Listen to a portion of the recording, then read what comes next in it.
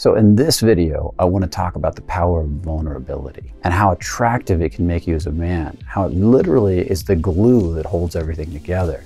But so many men get this wrong. They either just become needy or they push women away by becoming super reactive to it. So let's dive in a little bit deeper. Before I do, I want to invite you to check out The Art of Fearless Seduction. This book goes over all the embodiment principles that I talk about in these videos and that I reference all the time, from grounding to being vulnerable, to your heart connection, to being turned on, to proactive, reactive, and the sexy bastard meditation. So check out the book. There'll be a link somewhere in this video to learn more. Now, with that said, let's dive in. Vulnerability is one of the most attractive qualities in a man, and why so many men get this wrong. You see, so many men have tried this out before, including myself. I had tried being vulnerable in the past. I had tried being vulnerable before I understood what vulnerability really was. And what I was really doing was being needy. And the more needy I was, the more I repelled women. It actually has the opposite effect. And this is why so many men are afraid to try vulnerability. You see, when you get vulnerable and you're strong and you're powerful in it, you own your vulnerability, it pulls women in. It causes women to get attracted to you like a magnet. But when you're needy and vulnerable, which is really just neediness, then what it does is it causes women to run the other direction. And I want to show you the difference in today's video. You see, when you get proactive with your vulnerability, not reactive to it, when you own it, that's what proactivity means. When I'm in vibrational time with the feeling, in the sense I'm not rushing through it, I'm not afraid of it. Yeah, it might be scary, but I'm not losing control to it. That's when you become the most attractive. For example, when you get really scared and you tell a woman, damn, you make me nervous. Look at you. Look what you're doing to me. That can be very attractive. But if I say to a woman, damn, you're making me nervous. I hope, hopefully you don't mind. It's very unattractive. It's two different ways of handling the same thing. Now, to illustrate this, I'm going to share a story that goes back to what I just said.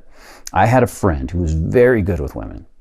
And he went out one day and saw this woman at a store, department store, that he thought was absolutely beautiful. And it was actually making him nervous. She was so beautiful. He's like, damn, look at her. I gotta go talk to her.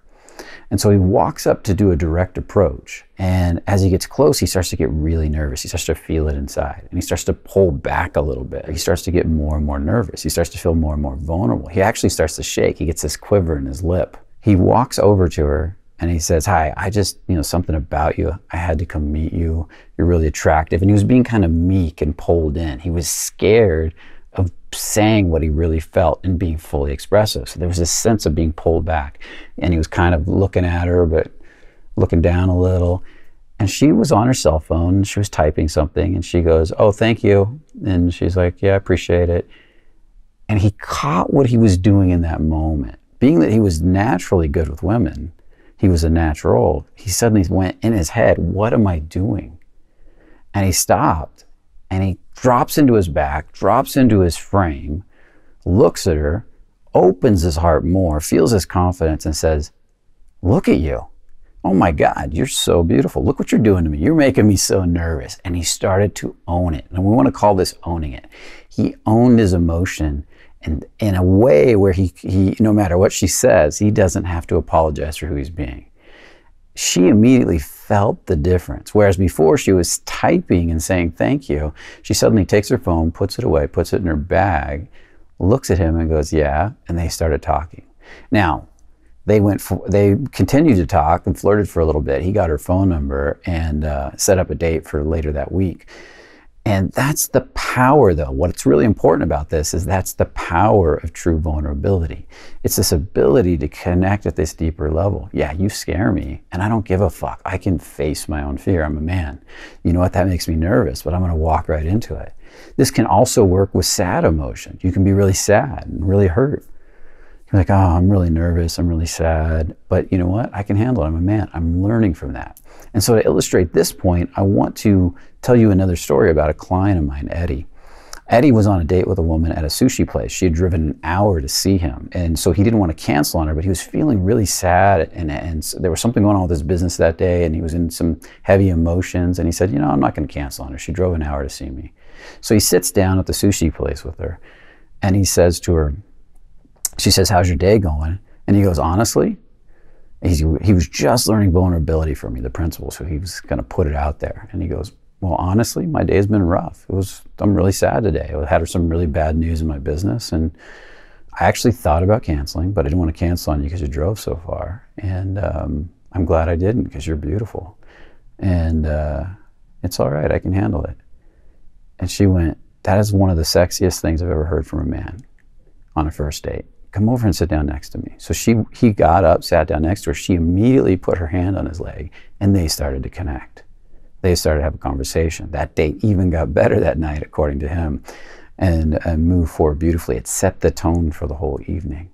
You see, it's about being real. It's about being authentic and not being a victim to it. Not being a victim to it. In other words, owning it. And when you can own your emotions, this can be powerful. This is also true with anger. You can get angry. You can call a woman out, and you can say, you know what, that really pisses me off. We need to talk about this. Let's have a real conversation about this right now. Because, you know, honestly, this really bothers me. You can also use anger, and anger is another really powerful one. This one time I had a woman saying to me that she was going to come out and spend some time with me. She was going to travel out here to see me, and she was being kind of needy and insecure, and it was killing the attraction for me. And it wasn't who she normally is. I had already agreed to bring her out. She's like, well, you sure you want me to go? Well, I'm not, you know, I don't want to bother you. And it was, in a sense, it was making me feel like you don't need to give me an out, because I have the balls to tell you if I don't want you to come. So stop doing this and stop looking for validation, because I'm losing my respect for you. And so I basically said that to her. I said, look, you got to stop doing this. And she's like, what? I said, it really annoys me when you keep saying, do you sure you want me to come? Because I'm losing my respect for you. And honestly, I have the balls to tell you the truth. And if you don't believe I do, then maybe you shouldn't be coming out here in the first place.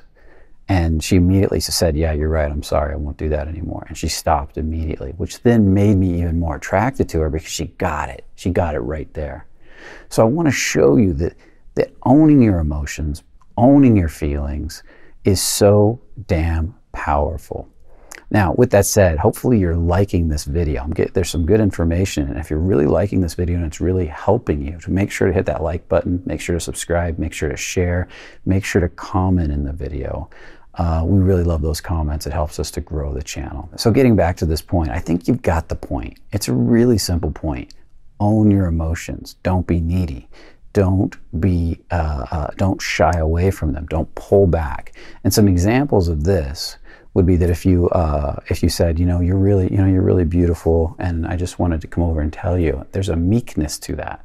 Now, if I walk over and I feel the same thing, I want to pull inside and I stretch myself open and I own it and I say, you know what, there's something about you. You are so damn beautiful. I just had to come over and meet you. And yeah, I'm fucking shaking. You could be shaking, you don't even have to say it. But as long as you're owning it, she can see it. That's the power of real communication. I just wanted to show you that contrast from neediness to power. Now, what I would love for you guys to do to really understand this principle at a deeper level is watch my video, a video I've done in the past on proactive, reactive, and understand the difference between proactive and reactive. Because what I'm really demonstrating here is how to be proactive with your vulnerability. So by watching that video, it'll help you to take this understanding to a much deeper level. Hopefully you enjoyed this video, and as I said earlier, make sure to like, subscribe, share, and make sure to comment in the video. And with that said, remember, only the confident really live. I'll see you in the next video.